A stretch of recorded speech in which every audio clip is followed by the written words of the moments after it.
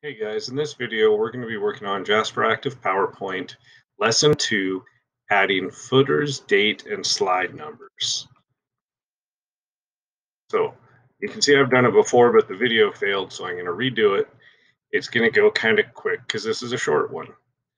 So I'm going to click Practice, you're going to click Learn or Practice if it didn't work for you the first time. Jasperactive window is going to open up, and look at me, I will resize the PowerPoint window so it's easier to see what happens. All right, now let's start by switching to normal view. Even though we are in normal view, I'm going to click View and then just click Normal so Jasperactive knows I did it. Then I'm going to go to the Insert tab. And on the Insert tab over here in the text group, there is a command called Header and Footer. So I'm going to click Header and Footer, and the dialog box that pops up needs the box checked for date and time. And it says you need to scroll down to change the date format to the very first one that includes the time. Now, I am going to tell you guys a secret here because not everybody knows. According to the programmers or coders, when you do different date formats, this top one with 1 digit for the month, or it could be 2 digits if it weren't September, is a format called MMDDYYYY for month, day, and 4 digits for the year.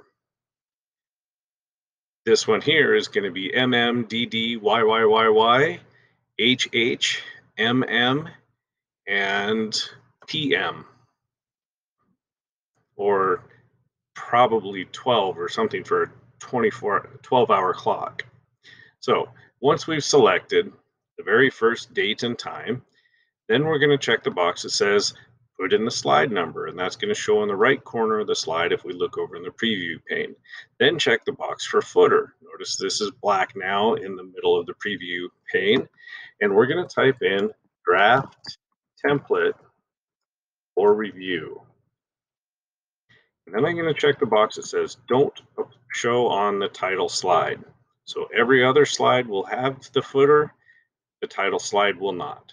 And then click the box for apply to all. That should have taken us through steps 1 through 7. Next on Jasperactive says switch to the slide sorter view and change it to 70%. So I go to the View tab, change to Slide Sorter View, and I'm just going to click the Zoom button right here and change to 70 and then click OK. There's a 70% view. Now it wants me to open the Slide Master.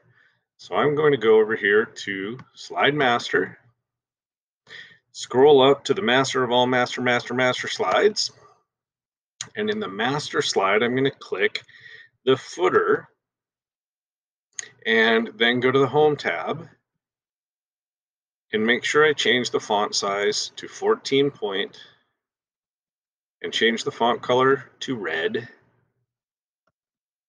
And now it should look like that. We can go to Slide Master, Close Master View, and notice every one of our slides now has a footer with the date and time, the file name, and then in the right corner, the page number.